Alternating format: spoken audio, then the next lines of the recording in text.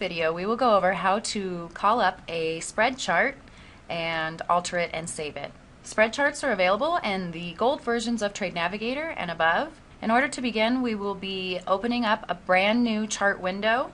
I prefer keyboard functions. I'm going to be using Control plus the letter N for new on my keyboard. That calls up the new chart window, and hit the OK button.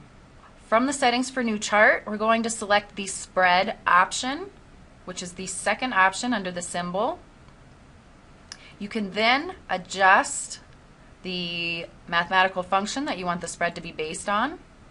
We'll be using the minus, and by default, Trade Navigator already put the next month out as the spread difference market. If we wanted to alter this market, we would then click the button directly to the right of the symbol, which will allow you to change to a next expiration month. Go ahead and hit the OK button. You can adjust the multipliers that will give weight to the individual contracts that you're spreading against, as well as change the number of contracts. You may add another market by clicking where it says to add another market, plus or minus, and once again select the market that you'd like to spread against. If you'd like to change the indicators being applied to the chart and you have a template set up, you may select the template here, or you can always add the template later once the spread has been built. Bar period you can adjust if you want daily or weekly, and click the OK button. Once the spread is built, you can see the description and the top title bar of the chart. It's the ZW May, September, December spread chart.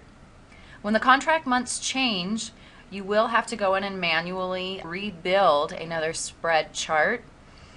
If you would like to save this chart setup window, you can save the chart page. This will allow you to always return to this so that you don't have to build it again.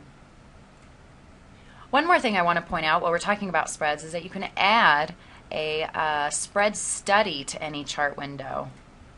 If you go ahead and hit A for Add Item to Chart, A on your keyboard, will bring up the Add to Chart window. Go down to Spread.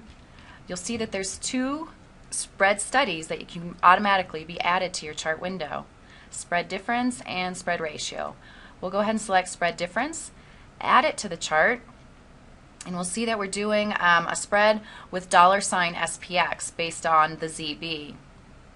Now, this can be edited from the Edit Chart Settings window. If we go to Edit Chart Settings, we can then change the symbol that the spread comparison is being based against. So if we have ZB, we may want to compare it to maybe the DX and hit OK. Then our spread will be based on a different market. So that's a wrap on spread charts.